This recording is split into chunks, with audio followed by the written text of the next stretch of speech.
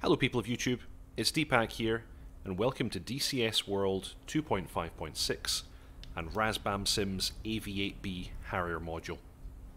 Welcome to tutorial 11, Laser JDAMs and APKWS.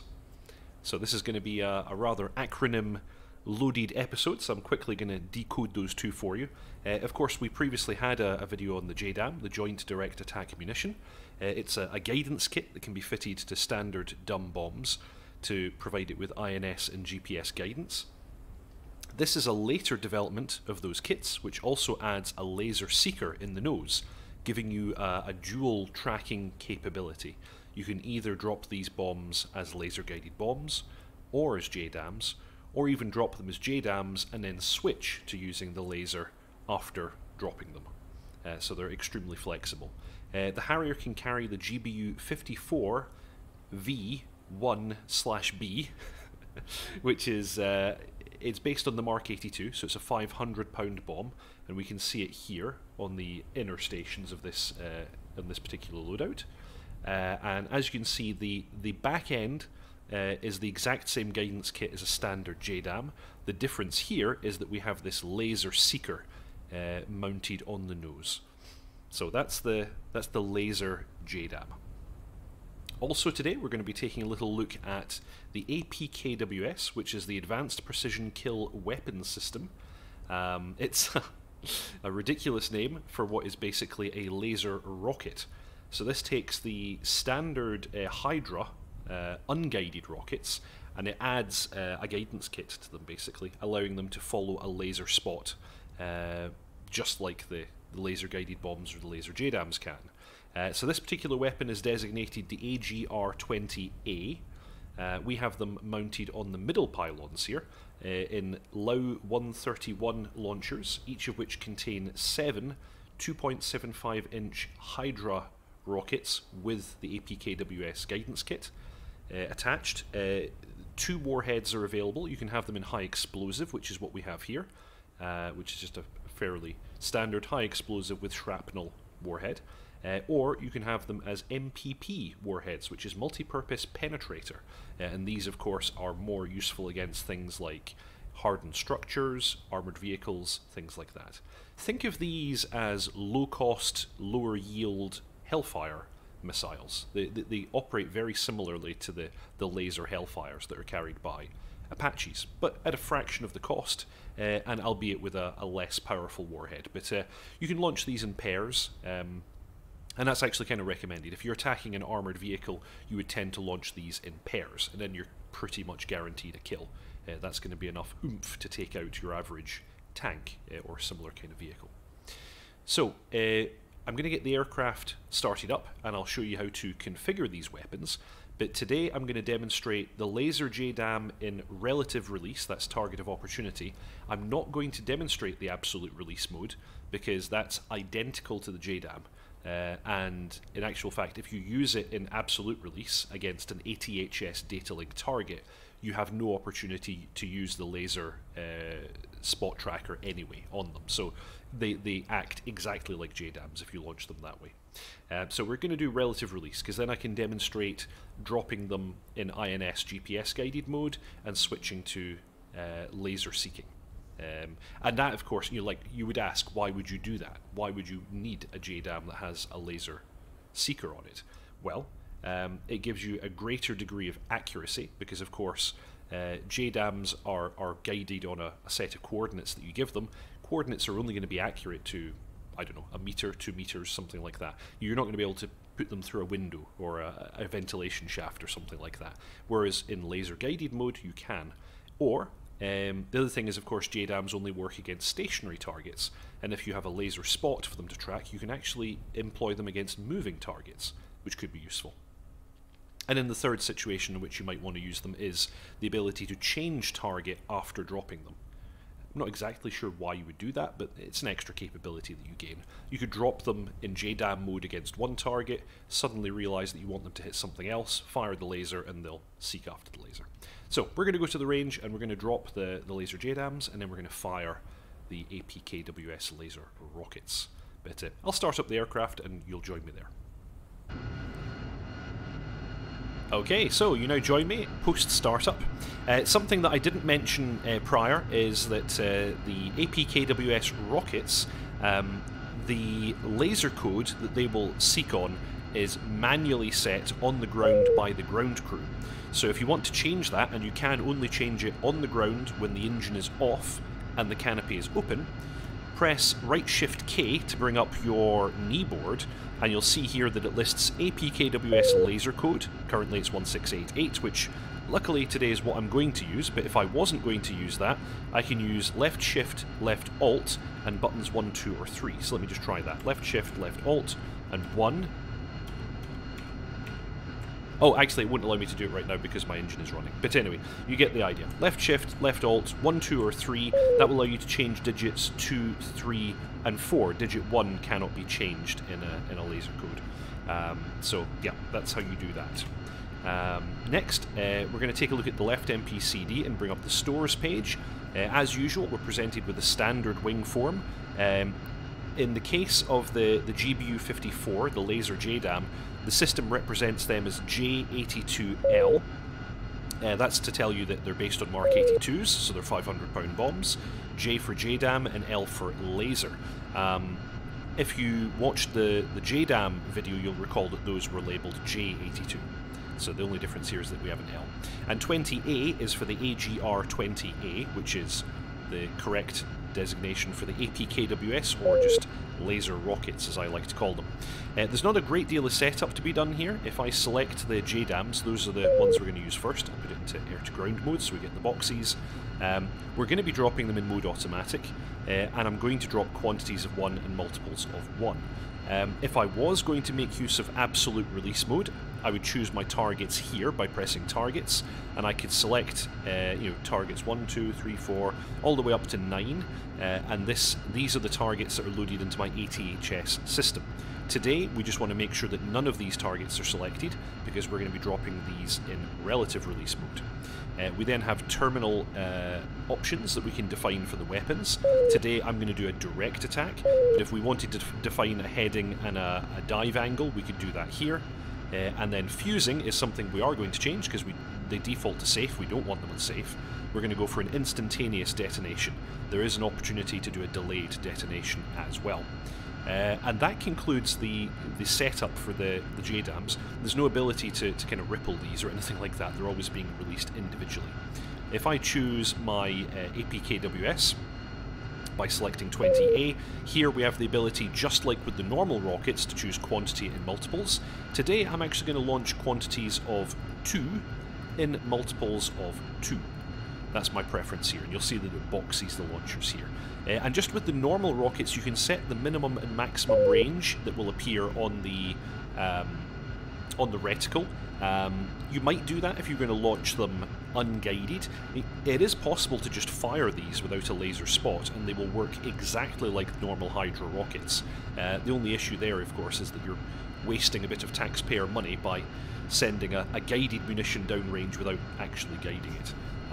But you could do that if you wanted to. But yeah, the only real options here are quantity and multiples. Other than that, we leave them as they are. I'm going to leave the laser JDAMs selected just now because they'll be the first weapons that I employ today. Quick thing to note as well is how many of these you can carry.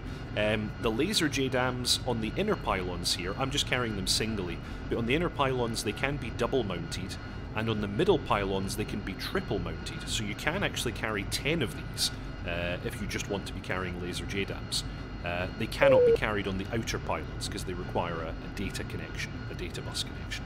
APKWS, you can put single launch tubes on the inner and middle pylons for a total of 28 rockets in 4 launchers. So you can carry quite a lot of those as well. Today I'm just carrying 2 laser JDAMs and 2 pods for a total of 14 rockets. Okay, I'll get the aircraft up in the air and I'll join you guys en route to the range. Okay, here you join us inbound the range, and let's quickly get set up to drop a laser JDAM. So if we start off by taking a little look at the left hand side MPCD, and we've got the HSD up here just now. Waypoint 5 is co-located with the bomb circle we want to attack, so I'm in waypoint mode, I have waypoint 5 selected, and I can press designate, and we've now designated that steer point as our target. Let's also at the same time go into air to ground mode, and master armor is in fact already on, and we can confirm here that J82L is boxed. Let's also just confirm that the fuse is correctly set. Let's press weapon. Oh yeah, here we go, fuse. So if we make sure we're in fuse, it's actually reset back to safe. Let's make sure that that's an instantaneous. I'm going to remove the weapon display now. And now we can go over to the right hand side. And here, we first need to set up the laser code. So if I press sensor select switch aft, we have the DMT up. I can press code, and I can enter 1688, enter, and that's the laser code now set up.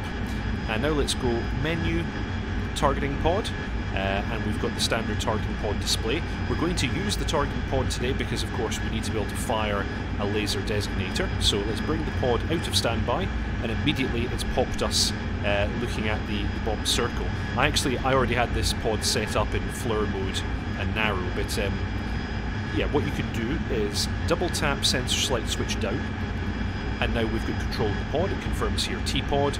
You want to make sure that your laser is armed, and you want to make sure that the mode for the laser is laser, and we're then ready to fire. I'm already looking directly at the target, but we're currently in slave mode, as you can see, so we're actually using the DMT's track in order to track that target. Let's press sensor select switch aft, and you'll see that we go into area track mode. Now let's depress the TDC. We've designated that target. Let's fire the laser ranger just to make sure that we have an absolutely perfect position, and we can confirm here we're in T-pod mode. T-pod is the designator, and T-pod is what's tracking that particular target. So we are pretty much good to proceed. Let's take a little look at the HUD symbology, which should be very familiar to all of you if you've seen the JDAM video. So we've got the circle with the dot as before. We're in G automatic. We have two J82Ls.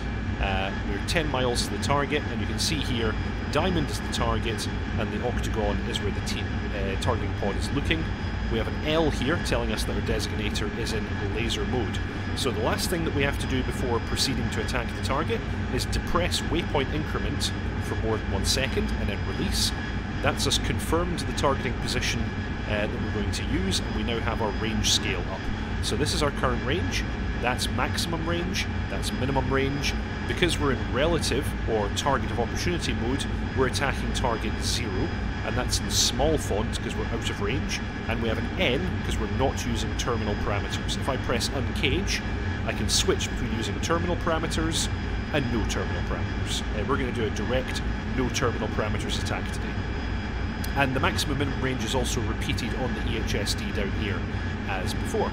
So let's bring the aircraft out of pause and let's just fly directly towards the target. We're going to see the percentage chance appear below the circle once we're in range. We're going to want that to count up towards 100%. There we go, we are now in range, and that's confirmed on the right hand side of the HUD. Let's get that percentage chance up. I'll probably do a release at around about 80 or 90% just to give it a good chance, and then after a moment we'll fire the laser. Okay, holding pickle. Bomb is away. Fire the laser. And I'm going to put the aircraft into autopilot and let's watch that. There's the bomb. And there's the bomb. And the bomb circle is there. You can see that it's flying mostly laterally just now.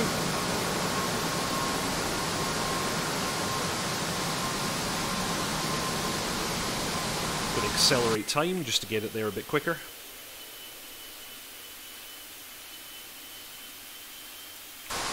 And it looks like it's starting to actively guide now.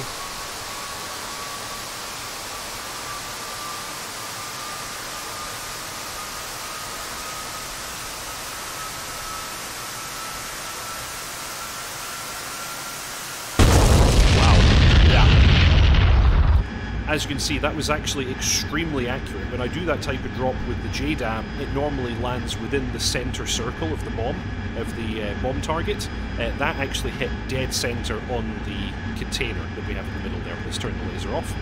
So that was extremely accurate. Very, very good. Okay, let's move on to the APKWS. I can select it using the 20A profile here. And again, we can confirm quantity 2, multiple 2. That's all nicely set up.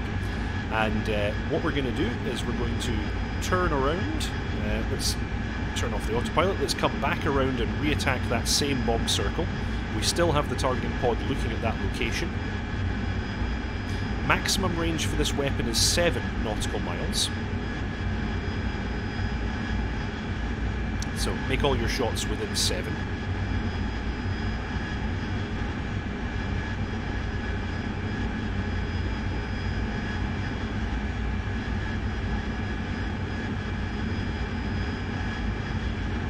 Let's bring it around.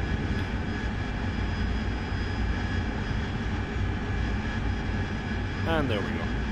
We're on target. Range is counting down. I'm going to bring the speed down a little bit, just to give us some more time to react.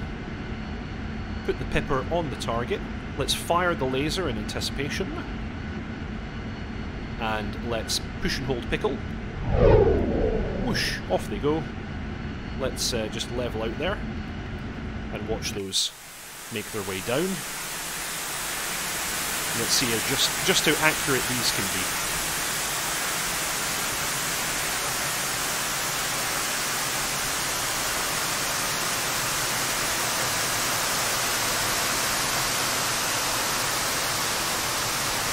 It should be possible for these to hit a pretty small target very accurately. You see it slowly pitching up to make its way to hit that target. Bang, bang. There you go. How accurate was that? That was absolutely spot on. And that was just the high explosive version of the rocket. Of course, there is the multi-purpose penetrator, which you would use against armoured targets as well. So let's turn off the laser. And that concludes the demonstration. So you now know how to make use of the laser JDAM, the GBU-54, and the APKWS, or laser rocket as I like to call it. They operate in pretty much exactly the same way, and in the case of the laser JDAM, you have all the standard modes that the normal JDAM has, plus the ability to guide on a laser. I hope that you all enjoyed that. Please, if you haven't already, subscribe. That's a really big help for me in the channel, and I'll see you all next time.